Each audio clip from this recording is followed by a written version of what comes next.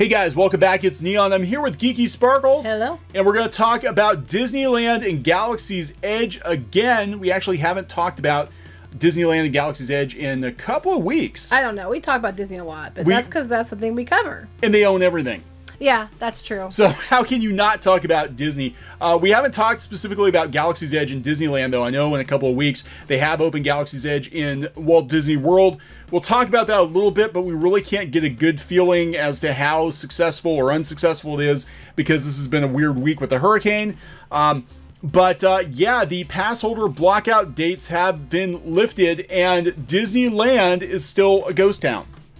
Well, school started too, but still. Yeah, but still, it's not a good look. So it's not packing them in like they thought it was going to. We're going to talk about that in this video.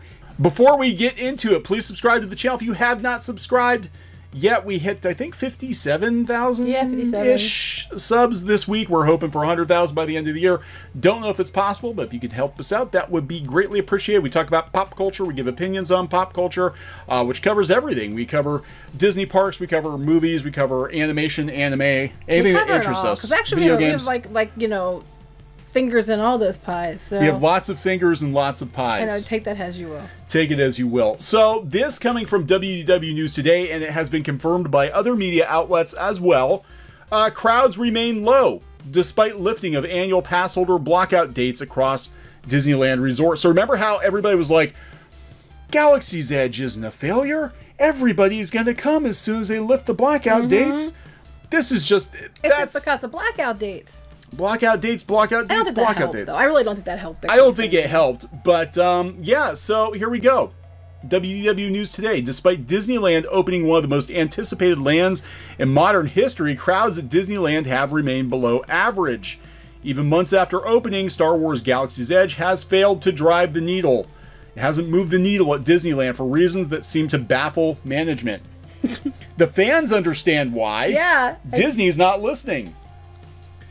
As of today, September 4th, all Disneyland pass holders can enter both Disneyland and California Adventure. This includes the cheapest Southern California Select, as well as the no longer sold Southern California Pass. This issue seems to have plagued all of Disneyland as attractions in both parks are seeing below average wait times for attractions. For example, Twitter user Haston noted at 3 o'clock yesterday, the first of no pass holder blockouts, wait times were in single digits for some popular attractions. Check out this thread from Haston about how low wait times are at Disneyland. Yes, this guy's like, hey, today is D-Day for Galaxy's Edge. Park is open until midnight due to every pass being unblocked. First day SoCal Select has been able to get into Disneyland since late June. Will it be crushed after work with locals?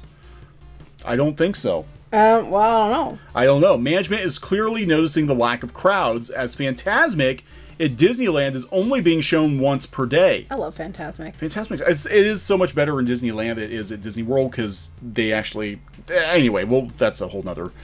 I didn't see the Disneyland one, so I don't know. Disneyland one's better. In addition, the dining package isn't even being offered, indicating low crowds trying to enter the park. Ooh. There's literally no one in line for Snow White's Scary Adventure. Well... Who cares? There were quite a few people. There were quite a few people in line for it. When you weren't there. You were actually at one of the media events, and I had the kids there, and we actually waited in line quite a while to get in Snow White. Really? I went through. Now this was Christmas 2017. I was out covering Christmas in Disneyland when we had the other Disney blog, and there was no wait time for that or Pinocchio. I walked on both, got video footage, and yeah. But was that in the morning when you had the extra time? No. No, it was the afternoon. So Disneyland. Well, we went in summer and we had to wait. So yeah, in the summer it was busy. Well, that's what we said. You know, people were like, "Oh, this is normal." It's like, no, it's not. We were at Disneyland last year in late June, early July, and it was packed. It was like end of June, like mid. It was right before we had to do our one show, so it was. Yeah, it was packed. Because remember, we came home and you had to turn around and leave again. I had to go to Disney World. To cover Disney World. Yeah, so all those people were like, "You've never been." It's like, bitch, please. I have been to Disney parks 3 or 4 times in a month on different coasts. You have no idea. Anyway, Disneyland may have initially meant to deter pass holders and guests from Galaxy's Edge to avoid overcrowding, but seems to have a much larger domino effect. By delaying Rise of the Resistance, guests are deciding to avoid visiting the new land until they can experience both. I agree. I think that was one of the biggest mistakes they made. The biggest mistake they made was basing it on the new trilogy and not on the classic. I think classic was the safe bet. Should have done the classic. You could always put characters in from the new one, but I would have based in the classic. The second big mistake was the Rise of the Resistance not being open because they wanted to hurry and get it open. Hurry and get it open to get on the books. Big mistake. Yeah, it actually blew up spectacularly. They wanted to hurry up and get the revenue on the books, but it actually had the opposite effect. It actually cost them money. Well, I totally agree with the next one too. I think this had a lot to do with it also. Controlled openings and forcing guests to purchase a hotel room to visit the land initially rubbed many pass holders the wrong way. Yeah, a lot of locals obviously don't stay at the hotels. Well, what they did, for those who don't know, was the first month the Galaxy's Edge was open, the only people that they had like a lottery for some people to be able to get in, but for most people, only people that were allowed to get in are people who already were booked a hotel stay at Disneyland. So you had to stay in one of the Disney-owned hotels, and the Disneyland hotels are not cheap. Oh, they don't have expensive value hotel really. I mean, their value is the Pixar Pier one, and it's not even it's not a value hotel. So you were talking a lot of money to stay there, just that you're guaranteed access, but you had to stay in a hotel. And because of that, a lot of annual pass holders are like, "What the hell?" Yeah, people who book trips at other hotels weren't allowed either. Yeah, it was ridiculous. I mean, it was just really poorly planned out. Prices at on-site and off-site hotels have been raised for the anticipated crowds, which seem to have also deterred guests from visiting Disneyland. They raised them more? Yeah, remember? Well, I think they thought that this was going to draw people. And remember when Bob Iger said, "We don't need to advertise Galaxy's Edge opening. I just have to put a tweet out saying it's open, and it's going to open the floodgates, and the money's going to pour in." Well, Bob, the money didn't pour in. No. This is actually probably the worst case scenario for Disney. It actually hurt attendance. Right. I don't think anybody expected that. I just think people are sick of Star Wars, too. I mean, that's not listed in the thing, but I think the fan backlash, people being sick of it. I just think people are getting tired of, and I think that's why negative Disney stories are doing so well, is because I think people are just tired of being told what they're going to eat because Disney says so. Yeah, I mean, Disney's like, it used to be Disney was like, what can we do better? What can we do to please you? And now Disney's like, we own everything, so you'll eat it and you'll like it, bitch. I mean, it's. No, I'm talking like the higher up people, because like the cast members and stuff don't act like that. I mean, you usually most part. I mean, there are stories that are bad, but for the most part, the cast members, the ones who aren't getting paid that much, are the ones who make your trip magical and are the ones that go out of their way to do kind, nice things. Those people deserve way more money than they're getting paid because they're the ones that actually give you the reputation that you're happy about having. It's not the stuff that people higher up are doing. I can tell you that much. So they're getting their kicks in here, and again, I don't blame them. They have a right to be PO'd at Disney. I would, yeah. WDW News Today, for those of you who haven't been following Clownfish TV, they are the fan site, the unbiased fan site that the Disney Parks blog decided they would make an example of via their official channel by not naming them specifically. Oh, it was clear who they were talking about. But it was very clear who they were talking about, which is so weird because they've been around for 12 years. But they got to dig in at them for their rumors, but I would say the rumors are probably right 85% of the time. Sometimes things change. You know, sometimes Disney changes their mind, but a lot of times their rumors have been correct or close to correct, and Disney decided they were going to throw shade at them, and which is a really, really bad look. As a bad look for Disney to be attacking fan blogs that actually are out there that should be driving traffic to your parks. Well, something else that's interesting about WDW News Today is if you go to their Twitter, for example, on Twitter, a lot of these blogs, their traffic is not the way people interaction is not indicative of the traffic, because they might say they have 60,000, 100,000 followers or whatever on Twitter, and they get like 2 likes.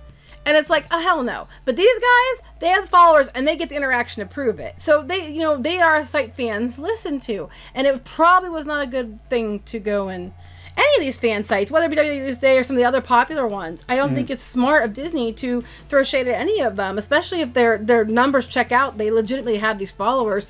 You probably don't want to piss off the fandom. Yeah, and this is what happened with Star Wars, too. Disney tried to control Star Wars fandom. Oh god, yeah. And there was blowback, and this is, I think we're kind of seeing it now. This is a combination of like two storms colliding. No, I'm not trying to make light of the Hurricane Dorian situation, but we have, two PR disasters with Star Wars and with the parks, and they're kind of combining into like a superstorm of negative press for Disney, because you have Star Wars fans that, you don't have as many Star Wars fans, diehard fans, Disney, as you thought you did.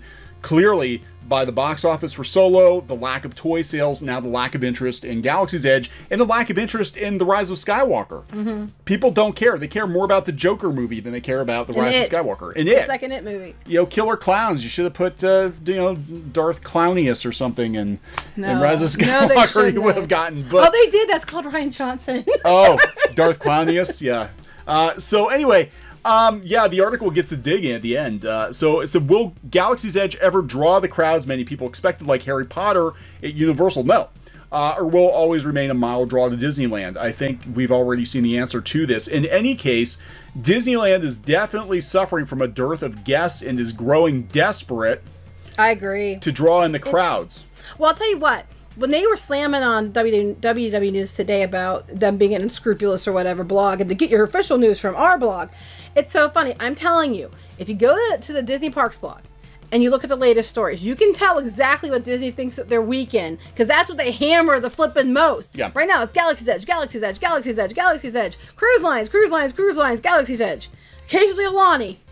Mostly Galaxy's Edge. Yeah, I think they've given up on Alani. Nobody wants to go to Alani. They need a roller coaster.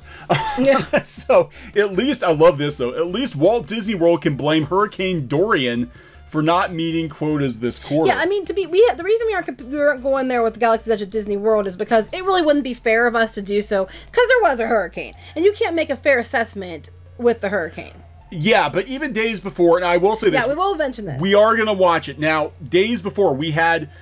two sets of friends go down on separate days to Galaxy's Edge. We had one set of friends go down on opening day. They were actually in the park before. Oh, no, the other person was on opening day, too. He got in later. He didn't think he was going to, and he got in. He got through line in less than an hour on opening day. It was around 5 or 6 o'clock. And he wrote me and said, yeah, it was, it was light. It was under an hour. Now, he was going single rider, but it was opening day. And we've heard this time and time again, even going to now, again, yeah, there's a hurricane. I get it, there's a hurricane. Yeah, that's why these are so low. But Flight of Passage currently... 45 minutes! Currently, Flight of Passage... well, to be fair, it closes at 9 anyway. They're going to close the line at 9. So here's a little trick for you. If you're going to Disney World and you want to ride Flight of Passage, if you don't get there first thing in the morning, go within the last, 45 minutes before closing or so and get in line. What happens is, if you're in line by the time it closes, they have to let you go through anyway. And what they'll do is they'll keep fast passes going until the park closes. And then they'll just let the regular standby line go, and you might wait 45 minutes or so as opposed to waiting 2 hours. Yeah. So, little tip, continue. Yeah, but Flight of Passage actually had less of a wait time, or actually had more of a wait time, than Smuggler's Run. Yeah, we're talking opening week. I mean, this is unheard of for Hagrid. Oh, this is open an extra hour. Yeah, it's open an extra hour, too. So, clearly, the interest is not there. Now, again... Slinky Dog only has 25 minutes? Yeah, Slinky Dog's only 25 minutes. Usually, Slinky Dog's an hour plus. Dang. Again, this is not a good indicator of how it's doing in Walt Disney World, because there is a hurricane this week. It's going to be weird, but we're going to watch it in the next couple weeks. And I have a hunch that we're going to see, maybe not as dire as Disneyland, but I think we're going to see a very similar pattern here, where Smuggler's Run is not going to be the hottest ticket in the park. I think that's probably going to go back to Flight of Passage, maybe Slinky Dog. Which is interesting because, I bring this up, but that when Animal Kingdom opened Pandora, we were down there, it was even a year later, and we were talking to one of the customer service people down there, and they were telling us that now Animal Kingdom at the time was still the #1 park, beating out Magic Kingdom for attendance because of Pandora. Yeah. And now when they opened Toy Story Land, it did shift a little bit to Hollywood, but not much. Still Pandora was still the big draw, and I think they thought Smuggler's Run and Star Wars was going to, I don't think it's going to. I think it's still going to be Animal Kingdom. I mean, yeah, when they open Rise of the Resistance, but even then I'm kind of we're hearing budget cuts. We're hearing... I better not. It depends on how the ride is. I mean, it's very possible that the ride opens and it's not as spectacular as people were hoping. Hey, Disney, if you're listening to this, which you probably are, do not make the cuts to that attraction. Do not make the cuts to Rise of the Resistance. If you want to save your ass, I would recommend you do not make those cuts. I'm just telling you. I know you're like, oh crap, money, money, money. Maybe not do so many damn Disney Plus shows that aren't coming out for 2 years. And I would spend the money that you need to spend and listen to your Imagineers on the Rise of the Resistance attraction. I would agree with that. If they had listened to the Imagineers, it would be original trilogy, and it would be impressive as hell. You can't do that. But if they tell you need something to make it good, do what they tell you. Speaking of cuts, this is how you know that Disneyland is not in a good place right now. They are cutting entertainment. This happens with Disney World too. When things get tight, the first ones to go are usually the live entertainment, and they'll shut down some attractions, shows, and stuff like that. You know, they'll cut performers like they did with Rivers of Light. They cut out the performers, and then eventually they just got rid of them altogether. Disney cancels live shows at Golden Horseshoe Saloon and Pixar Pier as entertainment cutbacks continue. So this is kind of sad because the Red Car Newsboys are actually pretty good. But who gets hurt? Not the people that are high up that made the stupid decisions. The employees. The cast members who are the ones who actually make people want to come back. Let's cut them instead of cutting some of these dumbasses up high. Yeah, now this is embarrassing because they made a big deal about the Tale of the Lion King show this summer. Great new show. Come see the show. They made a huge deal about this. And they're cutting it back. Oh, I didn't catch on. That was what they were talking about. That new one. Yeah. It just opened. It just opened. The latest entertainment cancellations follow the closure of the Red Car Newsboys, who are actually really good. They're scaling back the Tale. Yeah, and scaling back of the Tale of the Lion King show. Because I was like, they just opened that. So, the Laughingstock Company show at the Golden Horseshoe Saloon and Pixarmonic Orchestra Band in Pixar Pier will end their runs on September 15th.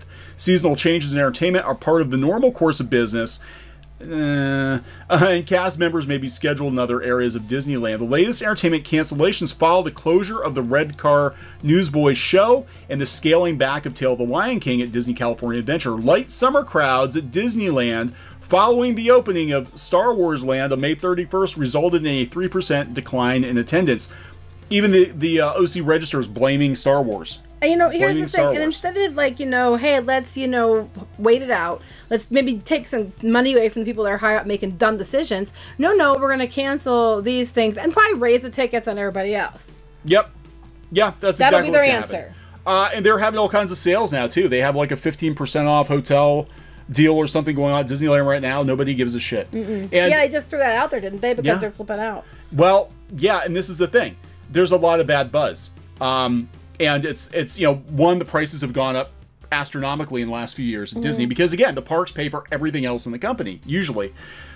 So, Arizona Central, which has been very critical of Disney parks lately, happiest place on earth? Not exactly. Here's why Disneyland has lost its magic. Opinion. I agree with this opinion. Instead of packing people into the park like sardines, Disneyland should focus on making vacations unforgettable for the right reasons. I think Walt Disney World should focus on the same things, because I told you guys before, if you listen to our videos, about how Walt Disney World with the parties, like the Not So Scary Halloween party, you might not get an 8-level crowd, but you might get a 7-level crowd, because, they're going to... Oh, he mentioned that?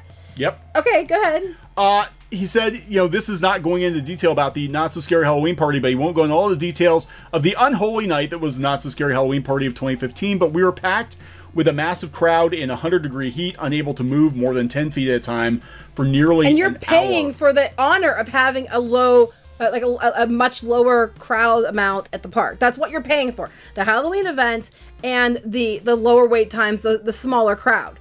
So it's so funny. I didn't even read this article, and I bring that up, and he does the same thing. He or she. I didn't know if it's a she. It might be a she. And they're, let me see. It is Daryl Austin. Okay, so it's a he. So, here's the thing too. It's changed so much just in the last 10 years. I mean, we did the Halloween parties. They were not overbooked like they are now. The parks in general were not, even though the prices were lower, they didn't feel as crowded as they have been. I mean, Disney is basically trying to shove as many people into the parks as possible. Again, it's all about getting more blood out of the rock. They use the parks to bankroll the rest of the company, and they bet heavy. They bet everything on Star Wars, and it failed. It failed. It did, because they made so many bad choices with this. And I get, it's so funny because they're like, it wasn't the news anyone was expecting with the park attendance decreasing. in response to the most hotly anticipated theme park happening in the past decade? I don't think it was. I don't either. I think more people were excited about Harry Potter. More people are excited definitely about Nintendo than they are about Star Wars. Disney, frankly, has destroyed the Star Wars brand. Yeah, a few years ago, people have been all about it. Yeah. It's been ruined. People just, I mean, as much as they try to say, nah, you're just haters. I notice a lot of media. Have you noticed this? Lately, they're not being like straight up, everybody's just trolls now. They're being like, well, there are some, you know, it's probably true that there's a lot of people who don't like it, but the ones that go too far are the trolls. And it used to be that if you didn't like it, you were a troll. Have you noticed that? Have you noticed that? And now it's been like, well, there's a lot of fans who don't like it, but then there's a lot that go too far. So now they're at least admitting that, you know, there's a problem. At least they're admitting there's a problem. Before, I think they thought they were going to get their Mickey-shaped cookie from Disney if they played ball and they get access. And now it's like, I think they're going to cut back on the access anyway because they can't afford to be giving out all kinds of free tickets and stuff. Because now IGN, Galaxy's Edge, they built a $200 lightsaber, but they were angry because their kid couldn't carry it around the park. They had to keep it in a case. Okay, I'm gonna say on this one, I don't disagree with Disney on this because, first of all, it's a she, yeah. Anyway, she wanted to go, you know, tried to get noticed, but the lightsaber, they probably wanted to keep them in the case because they wanted you could get hurt. Two, it could break. But mostly, I think it's because people will go around, you know, fighting with these dang things in front of the Falcon, and somebody's gonna get hurt. I mean, I've been there at the kids version of the build your own lightsaber, and I've almost got creamed by kids many times because their parents weren't watching. They decided to have a lightsaber battle right in front of my face. Yeah, I mean, I can kind of get it, but it's like, what a failure! Like, you build a Star Wars land, and you can't really cosplay in the Star Wars land. They don't have enough cast members or aliens or whatever. All the really crazy interactive stuff they were going to do. They're holding it back. They're putting it in the hotel. You're not even allowed to walk around with the damn lightsaber you paid $200 for.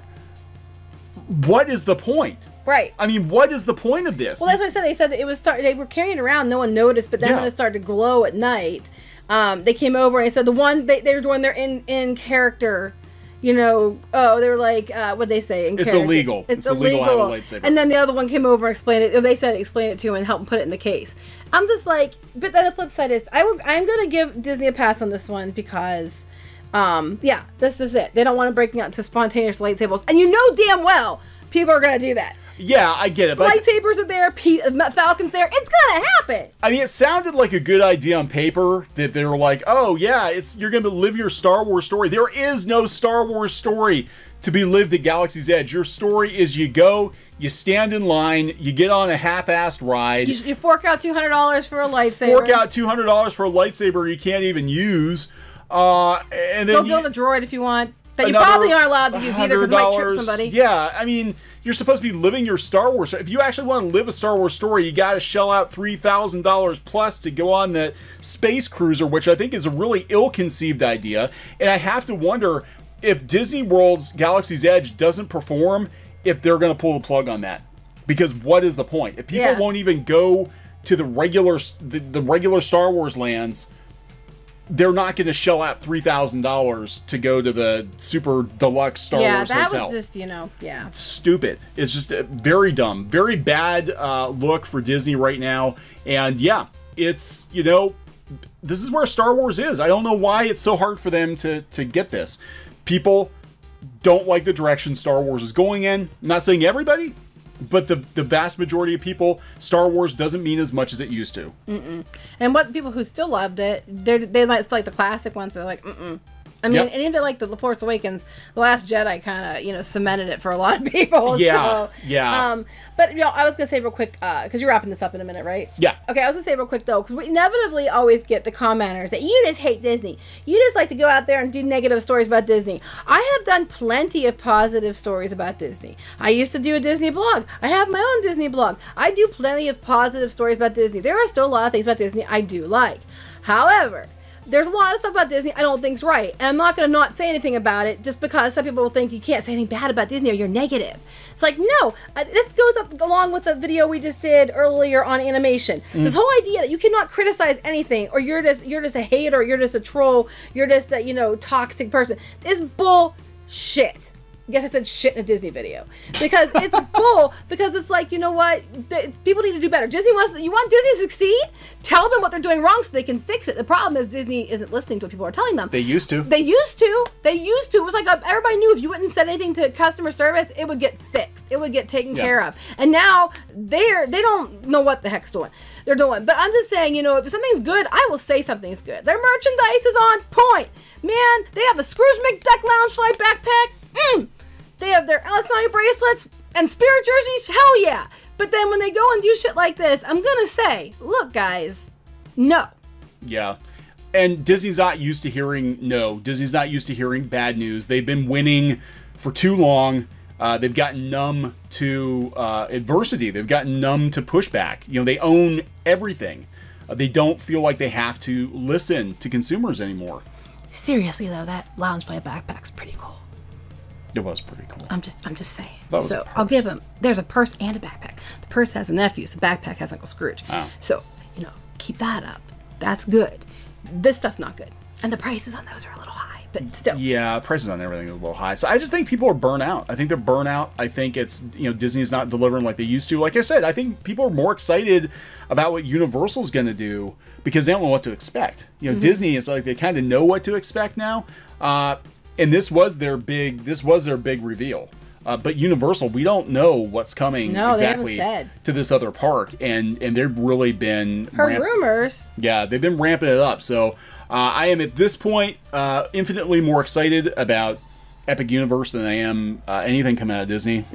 Sorry, you know, just because I'm afraid they're going to ruin Spaceship Earth. That's they're going to ruin Spaceship Earth. They're going to ruin it. You know, you've never heard a rant like you're going to hear if they ruin Spaceship Earth. I'll tell you that much. Yeah. So I guess we're going to wrap this one up. We'll keep an eye on the Disney World version of Galaxy's Edge, and I know we're going to get people that are going to be like, "Oh my God, I saw videos opening day and it was crowded." Yes, it was. You know we have video on our own Facebook page for our Disney site. Yeah, if piratesandprincesses.net, we actually have a live stream from opening day from our friends who were down there opening day. And yes, in the morning, it was busy. But you know what? Every new attraction is crazy busy. Even I was there opening day at Toy Story Land. The line went clear back to the clear back to the sci-fi drive-in.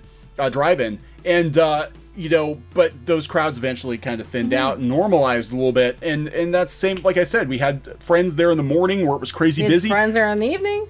And then by nighttime, it was less than an hour to get through on opening day. That's not good. I don't care how, you know, Chapek and Iger tried to spin it. It's not good. It's not crowd control. There is a lack of interest and lack of crowds. Yeah, it's because we're so good at our job. We're so good, you won't even notice the crowds. Because they're not there. I know, right? It's like the crowds are invisible. Yeah, look at the crowds. It's like the Emperor's New Clothes. Look at that amazing ensemble. Isn't that glorious? He's naked. Look at those crowds. Aren't they stunning? There's nobody here. Yeah. So it's going to be really interesting to see where Disney is at the end of September.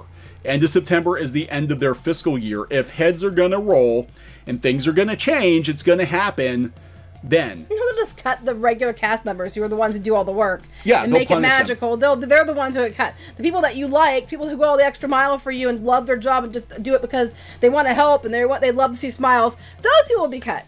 Yeah. 10 to 1. Yeah, and that's... And the prices will go up. Yeah, and that's what's sad. Parking will go up. Yep. We're waiting for them to start charging for the bathrooms. Give them time. They'll have a bathroom fast pass that's plus... Right. You can pay like $20 a day and have a bathroom fast pass. Unlimited bathroom visits. If not, you get, you know, 2 per person per day. No, it'll be like you get the special bathroom. Like there's a special bathroom built. Like you can use DVC bathroom. Only use the tangled bathrooms if you have the fast pass. The DPC, the Disney Potty Club. Yes. For $20,000, you can use the bathrooms anywhere in the park as often as you want to.